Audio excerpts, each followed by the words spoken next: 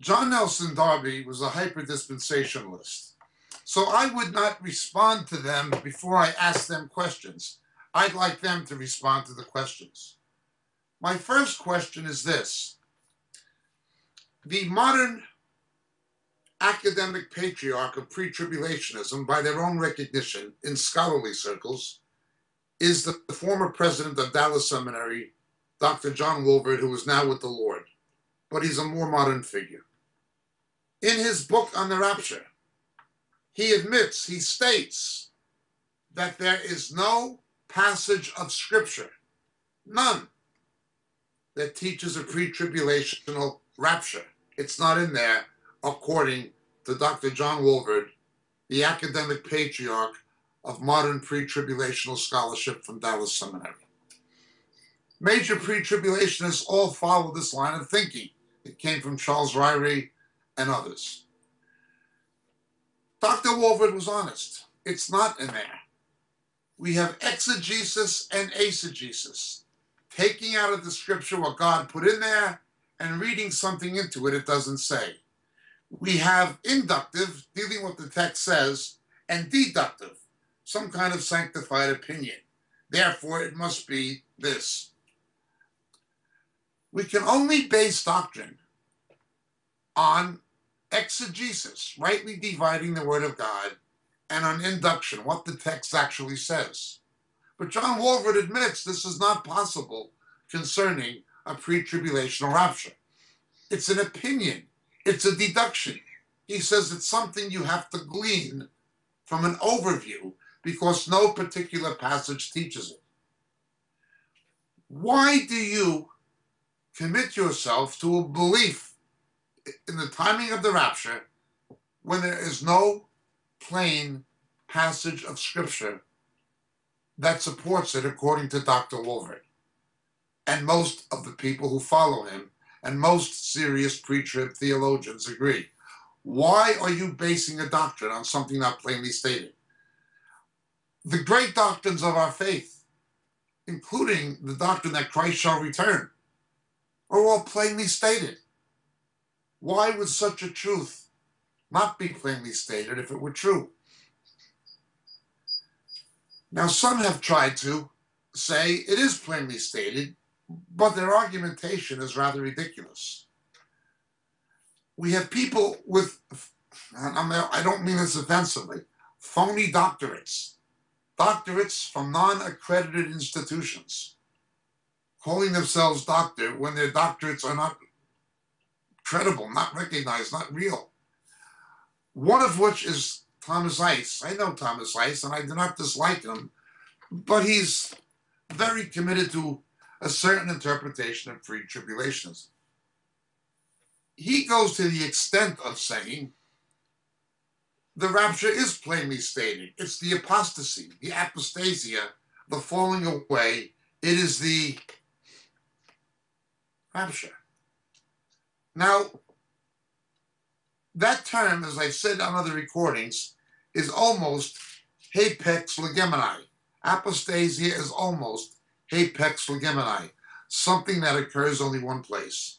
The underlying word is epistemai, to stand out of, to stand out of.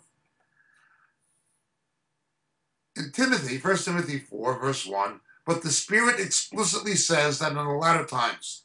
So it's in an eschatological last days context, the same as 2 Thessalonians, where the apostasy is, that some will apostatize, some will fall away. We plainly see, interpreting Scripture in light of Scripture, the other place the term, with slight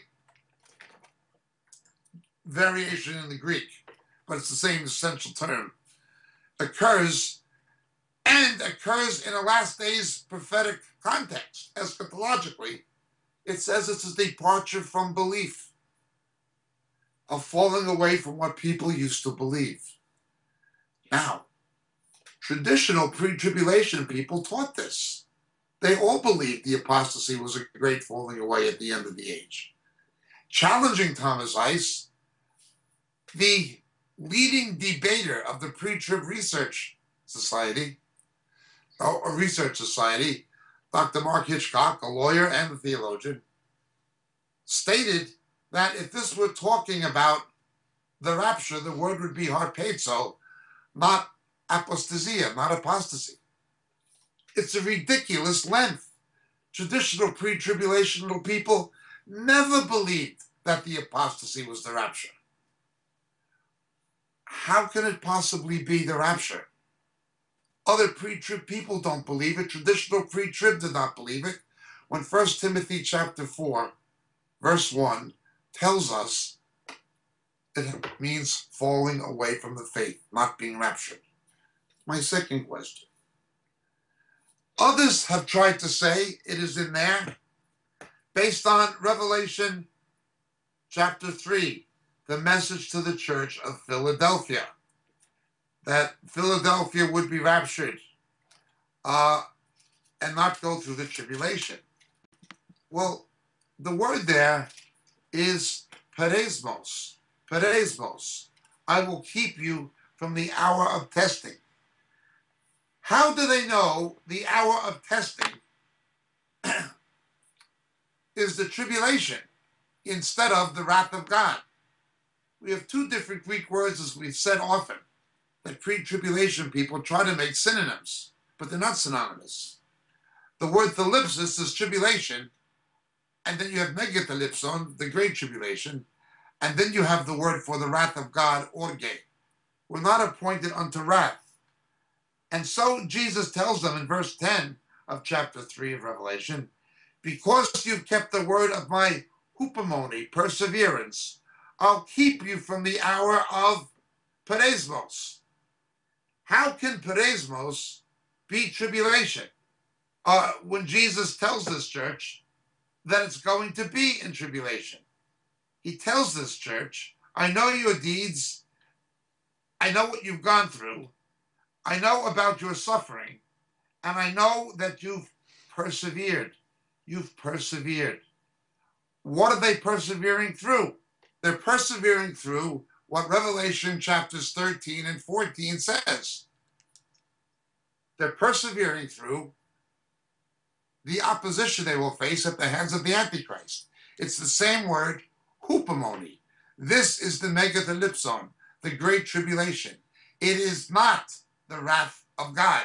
The faithful church does not experience the wrath of God. But this church needed that hupomone. That term hupomone, we're told in Revelation, is what will be required to confront and resist the Antichrist just before the rapture. They have no exegetical argument to say that Revelation 3:10 is they're going to be kept from the great tribulation. There's nothing in the context of the verse, the passage, or the book of Revelation exegetically that would support that. They always must divert to eisegesis, to hermeneutics, to methods of biblical interpretation that they themselves would oppose in other areas. If other people used those same methods and read things into the text that didn't say, many pre-tribulational people would oppose it. Yet they engage in the same thing themselves that they oppose elsewhere. My next question is, on what basis can you say that wrath and tribulation are the same when they're two different words used in two different contexts? How can you believe the rapture is the apostasy if you're following Thomas Ice? Traditional pre-trib people do not even believe that. In other words, you have a division in the pre-tribulation camp. My next question is this. Concerning the episynagoge, the return of Jesus, the rapture and resurrection, it speaks of this in 2 Thessalonians and in Revelation and in Daniel as something happening in concert with the manifestation of the Antichrist or the Antichrist and false prophet. That is for sure. That is clear. It unites the two subjects. The return of Jesus in light of the Antichrist. He will not come until the man of lawlessness is revealed. That's what it plainly states. That is what it plainly states. Pre-tribulational people have to do every kind of somersault or monkey trick to get around the plain meaning. Why are you doing somersaults and monkey tricks to get around what's plainly stated in the text? That the rapture will not happen until the faithful church knows who the Antichrist is. Revelation tells us, let he who has wisdom count the number of the beast. Well, they tell us in pre-tribulational circles, well, that's the tribulation saints. The tribulation saints have wisdom? If the pre-tribulation saints had wisdom, it's one thing. But if the post-rapture saints have wisdom, the tribulation saints, if those people had wisdom who are here after the rapture, they would have been raptured. They wouldn't be here either. It's ridiculous. If the tribulation saints had wisdom, they would have been raptured. They wouldn't be here either. It's a ridiculous argument. It's telling us, the church as it exists, to be faithful and know how to identify him by his actions and by the number of his name. That's what it plainly states. Tell me on what basis can you say forget that and don't worry about the Antichrist? Well, let's see what happens when people forget that and don't worry about the Antichrist. Let's look at your pre-trib leaders. Jesus warned there'd be many Antichrists. One self-confessed Antichrist was Sun Myung Moon, the Korean cult leader of the Unification Church. He not only said he was the return of Christ, the Lord of the Second Advent, and that Jesus failed in his mission, he said his wife, now deceased, was the Holy Spirit. This is an Antichrist. Yet Tim LaHaye tried to organize 300 evangelical leaders to volunteer to go to federal prison in solidarity with Sun Myung Moon, an Antichrist. He tried to support an Antichrist. When Moon was indicted and convicted and sent to federal prison, Tim LaHaye tried to organize 300 evangelical leaders to support him and volunteer to go to prison with him in solidarity with a self-confessed Antichrist who said his wife was the Holy Spirit. This is madness. Jerry Falwell took a couple of $1 million in contributions from Sun Myung Moon for Liberty University. But then, it wasn't the ravens feeding Elijah. He publicly embraced this Antichrist and called him an unsung hero. Yet, Dr. Ed Hinson of Liberty University didn't utter a word in protest. Forget about what Paul said about the Antichrist and the connection between the identification of the Antichrist and the rapture. We can embrace Antichrist. We can go to prison to support them. We should support them. We should be in solidarity with them. We should take money from them and call them heroes. These are pre-trib leaders. We are told that those who take the mark of the beast in Revelation chapter 14, verse 11, the smoke of their torment goes up enyau, tau enyaunes, forever and ever. In Hebrew, it would be olamei olamim. You worship the Antichrist and take the mark of the beast, the smoke of your torment goes up forever and ever. David Reagan, the pre-trib leader, says, no, that's not true. Hell's only a place of annihilation. It's not eternal and conscious. He's an annihilationist.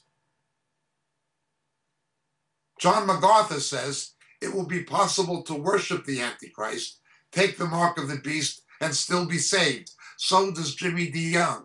Story to tell. Yeah, absolutely. Top of it. I've got a surprise for you today. Okay.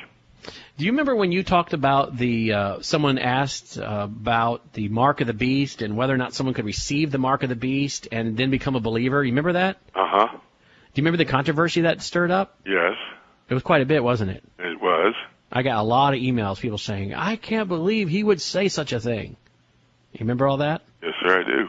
All right. Well, I was walking April the other night, listening to a Q&A from a few years ago, where John MacArthur on a Wednesday night would have the folks in his congregation stand up and go to the microphones and shoot questions at him. Would you like to hear the question he was asked and his answer? Yeah. Okay, here we go. In regard to the latter half of the tribulation period, when men will be required to have the mark of the beast in order to buy or sell, my question is, once a person takes the mark, is there any possibility of him coming to Christ? Yes. I think, in the 7-year tribulation coming in the future, we're going to get into this probably a week from Sunday night, maybe this Sunday night, maybe a week, I'm not sure. But the tribulation is a 7-year period, right? The rapture of the church, 7-year tribulation, then Christ returns, sets up his kingdom. Now, in that 7-year period, really two things happen. God begins to judge the world with a series of holocausts, and at the same time, he begins to redeem his people Israel. And in the process of this, the Antichrist establishes his rule, and in order to function in the economy of the Antichrist, you have to take the mark of the beast. The mark being the number of a man, Revelation 13, 666. 6 is the number of man, right? 7 is the number of perfection, and man always falls short of perfection. 6. Always 6 is never 7. So the number of a man. And apparently what's going to happen, you take the mark on your hand or on your forehead. And we've talked a lot about that, that's kind of the computer situation. We're now moving fast toward the time when we're going to have to do everything we do by cards and by numbers and all of that. And those numbers, the thing about a card that's a problem is you lose it, and they've already devised systems to put the number on your hand and on your forehead, and you go through a scanner, and that's how you buy and sell. It's automatically deducted from your bank account. Now, the question is, if you're living in the tribulation period and you take this mark, in other words, you identify with the beast's empire, will you still be able to be redeemed? And I think the answer to that is yes. Yes. Otherwise, there would be no salvation of anybody in the end of the tribulation. Yeah. And you've got to have the salvation of folks in the end of the tribulation. You're going to have the Jews redeemed. You're going to have, according to Revelation chapter 7, an innumerable number of Gentiles redeemed, so many they can't even be counted across the face of the earth. So I don't think the fact that someone takes that is a sentence to permanency, any more than you being a part of this world system once in your life means you have to be a part of the system all your life. Well, especially when the 144,000 don't start their ministry till the second half. Yeah, that's true. Yeah. That make it a little tough. Yeah. Well, there you go, Dr. DeYoung. Well, we're looking at the same book. That's what's so interesting, and that's what we were saying. I mean, that's not the unpardonable sin. You've got to be. I've never thought that what he said there was very interesting. The fact is, if nobody gets saved in the last 3.5 years because they have received that mark, where's that unbelievable number of Jews that come to know Christ, that are living, that actually go into the millennial kingdom in natural bodies? It's good that Brother John is looking at the same book that I am, and we came up with the same answers. Well, it is, and that was very interesting because you remember that was really, really controversial. I'm not so sure you've ever made a statement on our program before that was as controversial as that one, and I got so many emails on it, and then I was walking the dog the other night listening to this Q&A, and I thought, I've got to play this on the air. This will be a great surprise for Dr. DeYoung. So there you go. It is a pleasant surprise, and the dear brothers and sisters who disagreed, I don't quite know where they were coming from. I don't need to know that. But just now, with that confirmation from another Bible teacher, and he's a great Bible teacher. I'm just a beginner, but no, I wouldn't say that. But go on. It's great to see that, and the confirmation of both of us believing that same thing. I wonder how many more emails you're going to get now. Oh well. You got two guys on your side that are pretty good, right? I think so too. Yeah. I do. Well, we both love you and love what you're doing and have the opportunity to interact on your program. Well, the feeling's mutual. Thank you. Phil Johnson supports this. These are major pre-trib leaders. How can you trust and follow and believe people who say it will be possible to take the mark of the beast and worship the Antichrist and still be saved and go to heaven? How can you believe a man like MacArthur? He's lost his mind. You can worship the Antichrist and take the mark. The smoke of the torment goes up forever and ever. No, that's wrong. There's no eternal hell. It's not conscious, says David Reagan. that you understand Tim LaHaye, David Reagan, Ed Hinson, John MacArthur, Jimmy DeYoung, Phil Johnson. These are the major pre-trib leaders. How can you follow such men? My next question. John Darby was a hyper-dispensationalist. His hermeneutics were Marcionite, from the ancient Marcions. He did not believe in the false Christology of the Marcionites, but he certainly had their method of misinterpreting the scripture. John Darby says, the Sermon on the Mount is for Israel. It's for unsaved Jews. It's not for Christians. John Darby says, the Epistle of James is not for believers. It's only for Israel. It's part of the Old Testament. This is his hermeneutic. He helped engender the rise of Bullingerism that came from Bullinger, who was opposed aptly in America by Harry Ironside, who was himself dispensational. Bullinger basically said, it's only the book of Acts and the epistles that are for the church. The Gospels are for Israel. The Gospels are not for us as believers. Matthew, Mark, Luke, and John, that's not for us. This is hyper-dispensationalism. This is Bullingerism. The way that John Darby gets around the Olivet Discourse, Matthew 24, Luke 21, and its plain meaning and its plain reading is the same way. He says it's not for the church, it's for Israel. How can you believe him? Do you believe the Sermon on the Mount is not for the church? Do you believe the Epistle of James is not for Christians? Well, that's the same twisted method of misinterpreting, butchering the Word of God that Darby engages in to get around Matthew 24 and what it says about the rapture. You're subscribing to hyper-dispensationalism. Do you believe that? Well, if you believe what Darby said about Matthew 24, you have to believe what he said about the Sermon on the Mount and the Epistle of James. Do you? It has become more crazy. Because of Dr. Wolfert admitting that there is no passage, you've had people like Thomas Ice trying to say there is, the apostasy is the rapture, or people like Jan Markell trying to say the message to Revelation shows the church won't be in tribulation, even though those people need and have had hupomony to persevere in tribulation. But then you have other people saying, okay, it's not in there. We admit Dr. Wolfert is correct. However, we don't just base doctrine on reading the scriptures literally. We have to extrapolate it. That's nonsense. Anybody can extrapolate anything, subjectively. T.A. McMahon and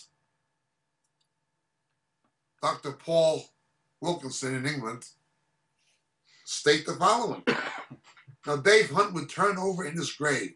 He never would have approved of this, what T.A. McMahon is doing.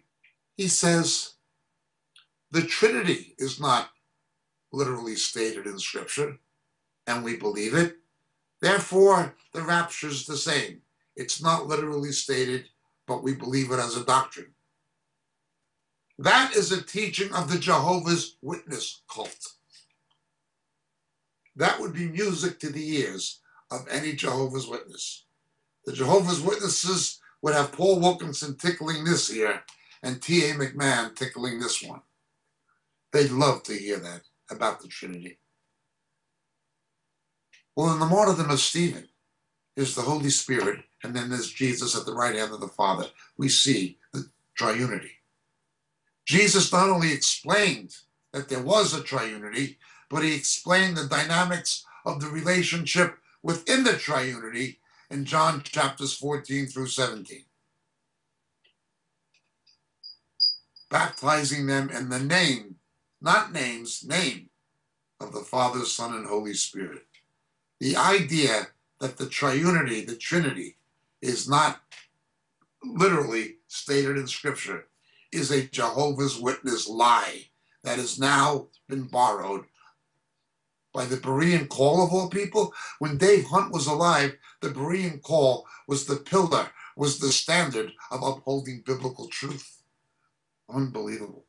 Paul Wilkinson and T.A. McMahon are resorting to Jehovah's Witness teaching to try to justify teaching as a doctrine something not plainly stated. While Thomas Ice and Jan Markell are reading things into the Scripture not even stated. This is most unfortunate. That the rapture is the apostasy? No. Do you agree with this? I'm asking pre-trib people. Do you agree with what they are doing? How can you agree?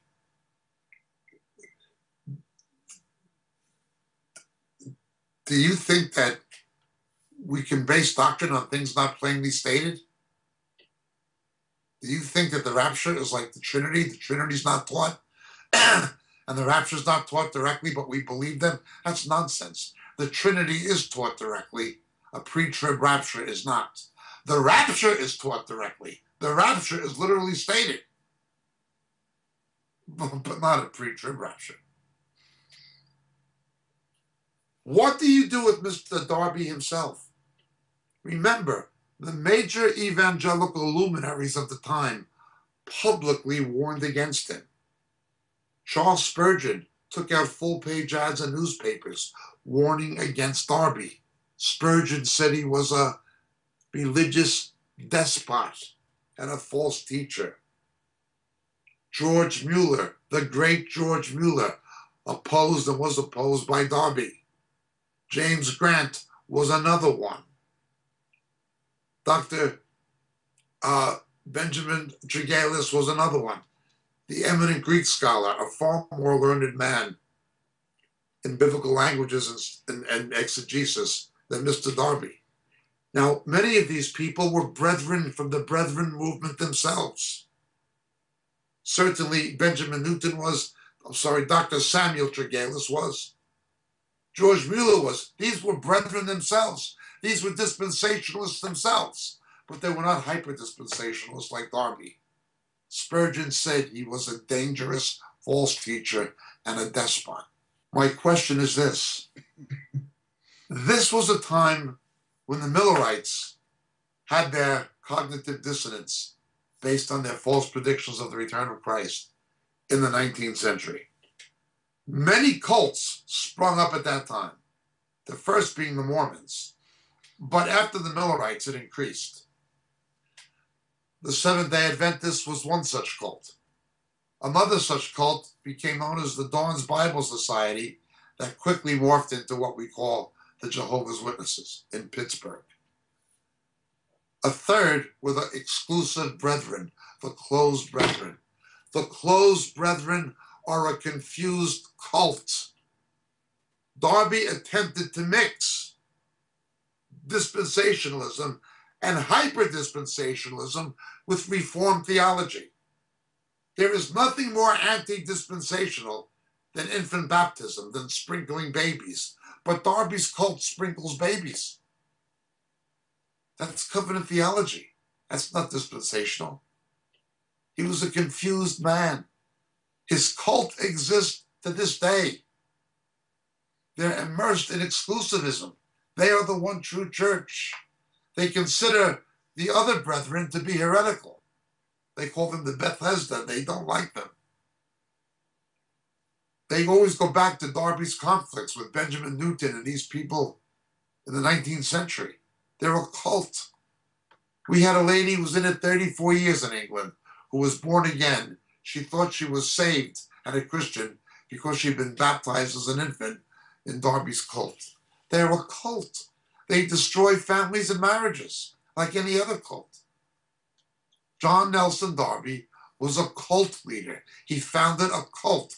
at a time when other cults of the similar ontogeny sprung up. Among them, Seventh-day Adventism with Ellen G. White and the Dawn's Bible Society, which became the Jehovah's Witnesses, the Charles Taze Russell. Well, the Close Brethren were just another cult. You're following a cult leader. Ask people in England about the Close Brethren. Ask believers. They'll tell you it's a cult. It's Darbyist. They had leaders who were immoral men, like Jim Taylor and others. Came from Derby. He founded a cult. And it still exists. Why are you following the teachings of a cult leader? Why are you saying that Matthew 24 is not for the church, only for unbelieving Israel? That was Darby's hermeneutic. Then you're also saying the Epistle of James and the Sermon on the Mount and much of the Gospels are not for the church. It's heretical. Then we move forward. Most Americans, or North Americans, who are pre-trib, are influenced by Cyrus Scofield. Well, let's look at Cyrus Scofield. Please answer these questions. You don't owe me the answer. You do not owe me any answers. You owe me nothing. But answering these questions is something that before the Lord you owe to yourself. Thank you for listening. My name is Jacob Prasch. God bless and thank you.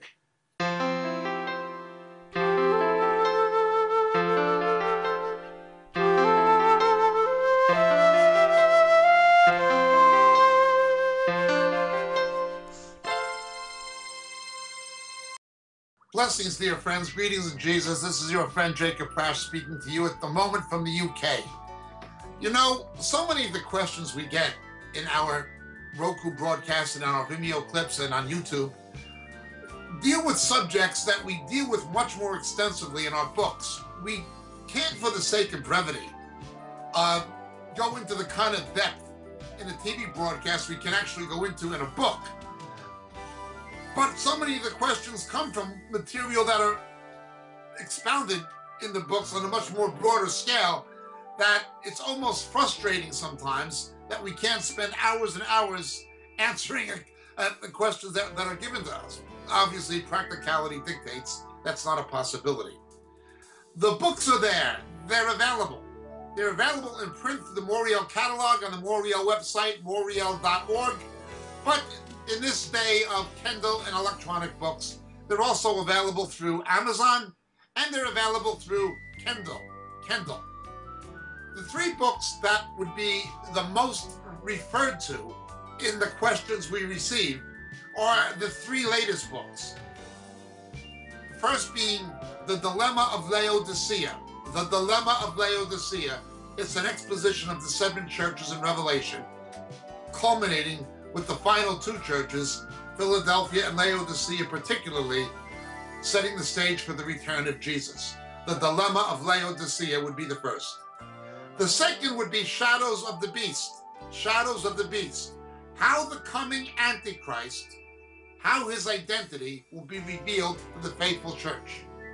The rapture will not happen. Will not happen, absolutely not happen, until the faithful church knows who the ultimate beast of Revelation is. That is the Antichrist and also the false prophet. How the identity of the coming Antichrist will be revealed to the faithful church. Shadows of the Beast, the second book. And the final and latest one, Harpazo. Harpazo. What the scripture actually teaches about the rapture, the snatching away which takes place between the 6th and 7th seals in the book of Revelation. So these three books, The Dilemma of Laodicea, Shadows of the Beast, and Harpazo, all available on the Moriel catalog, all available through Amazon, and all easily available electronically by Kindle. Thank you so much, dear friends. God bless, and Jesus be with you.